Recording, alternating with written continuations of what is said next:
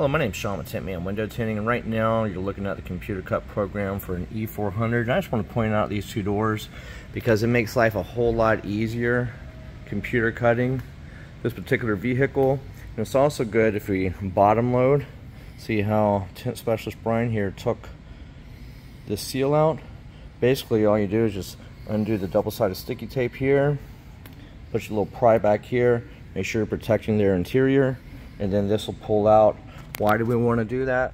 Well, look at that tight corner in the back. Brian, is the key on? I just want to show them rolling that up and down and why that's so much easier. So what happens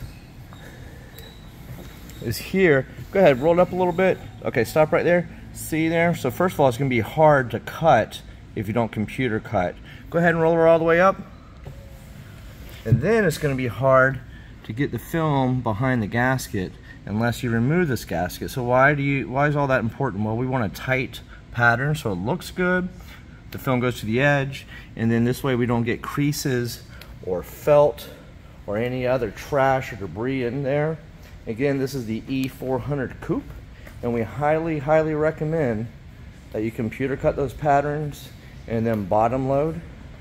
This is our Winter Garden location. We also are located in Longwood, Winter Park, and the Villages. You can learn more about our window tinting services and follow us on YouTube for more tricks on how to get a good quality tint job at tintmanfl.com.